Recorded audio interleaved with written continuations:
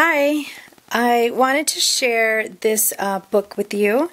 I have been making hardcover books, and I wanted to try my hand at a softcover or a fabric book.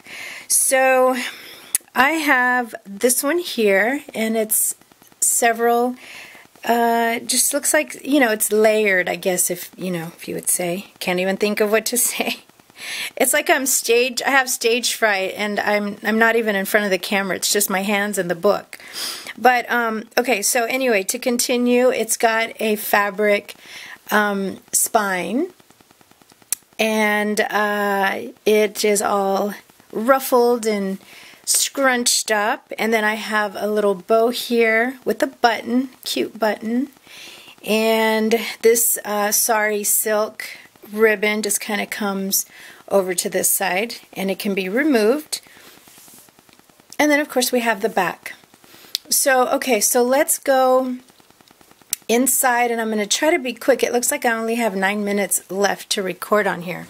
So okay, so this right here is actually the first flap, and it has some sari silk, some lace, some fabric, more fabric, some cotton, lace trim, some bling, more sari silk, and then a little plaque, wooden plaque that says Friends. So this opens up. I was going to attach it here, but I wanted to leave this. This is part of the actual cover, just to kind of reinforce everything. But this is the, it's a vintage handkerchief, linen, and I used it here. You can attach a photo or anything you want here. I actually left most of this book empty and just plain because I was thinking whoever wants it can fill it up with their own goodies, as opposed to me adding tags and ephemera and pictures of people that you don't know. Of course, I love adding that kind of stuff, like the Tim Holtz relatives and all that kind of stuff. I love adding those cards, but this book didn't need those cards. I guess that's what I'm trying to say.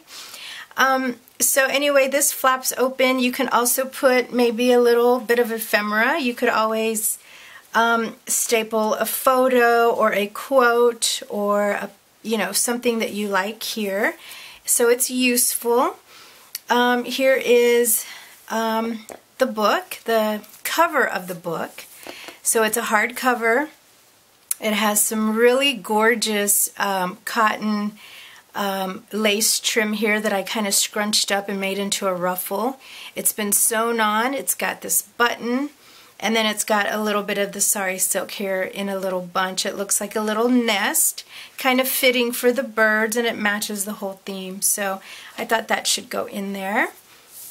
So it opens up, and this is the first signature. This is an Edith Holden book page, part of the book page, just like this right here. So it's the original image that I just cut and I sewed on this, but then I also sewed a piece here and added some sari silk, kind of scrunched it up and made a little ribbon there. So here's the other side of it. You can also, like I said, attach some ephemera. You can either staple it, you could glue it, do whatever you want there. And then the actual pages of this book, this is watercolored paper. This is 140-pound paper. So I thought this was nice. You can watercolor, you can paint, you can do calligraphy, you can use markers, Sharpies, and of course 140-pound paper. It's not going to bleed over to the other side. So you can do so much stuff with this paper. Here is some tea-stained ledger paper. Here is some mixed media paper that is also 140 pound. Here is just a little bit of the sheet music vintage paper that I wanted to add here. And this is the middle of the signature where I added a little saltwater pearl. Not saltwater, it's freshwater pearl. I think that's what it said on my package. But anyway, it's a little pearl that I attached here, so it goes in the middle of your signature. Here's the mixed media paper with a little collage of some polka dot paper. ledger paper, the watercolor paper, the other side of the canvas where you can attach so many things. Here's the next signature. This has some real pretty cardstock with different words on it. Sparkle, today, beautiful. This is epic, grateful heart. Just some real pretty cardstock that I thought was fitting for this book. And then some mixed media paper, tea-stained paper for journaling or for anything you want there. Here's a little bit of the music page with a ruffle of more of that sari silk ribbon.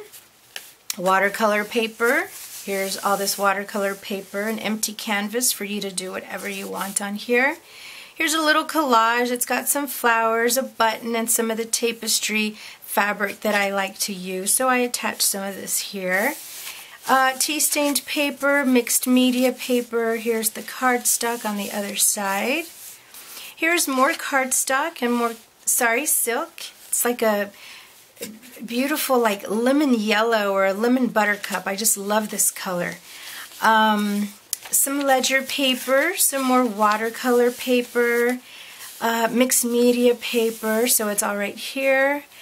The watercolor, ledger paper, and the other side of that cardstock. Here is the sari silk ribbon where it attaches over.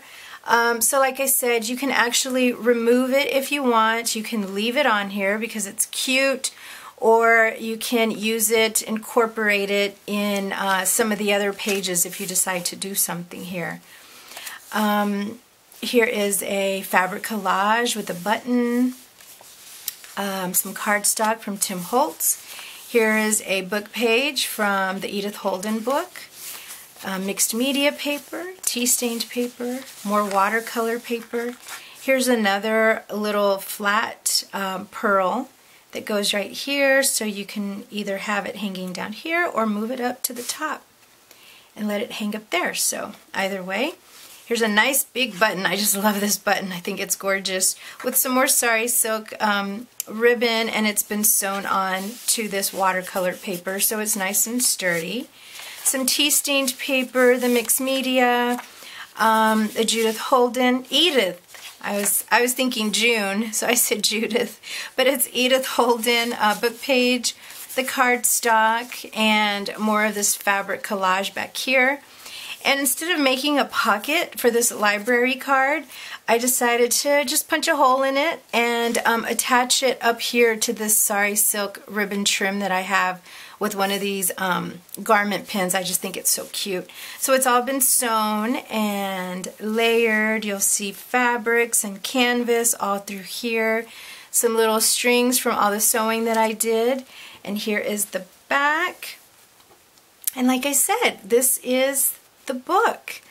I just think it's so cute. It's got a Shakespeare quote on here that Edith Holden wrote about in the book. And then, of course, did these beautiful bird illustrations. So I just think this is just so cute. And it reminds me of friends, family. I mean, just so much stuff. So, like I said, this book is actually, let me see what size it is. Hold on. Oh, I think I have 1 minute. So it is maybe 6 1/4 inches or 6 inches, 6 1/4 inches by, if you go from the very top of that lace to here, it is 7 3/4. So that's how tall it is, and then it's 6 1/4 this way. So anyway, I will list this in my Etsy shop, so if anyone is interested, it will be there. And if you have any questions, just let me know. Thank you so much for watching. Bye!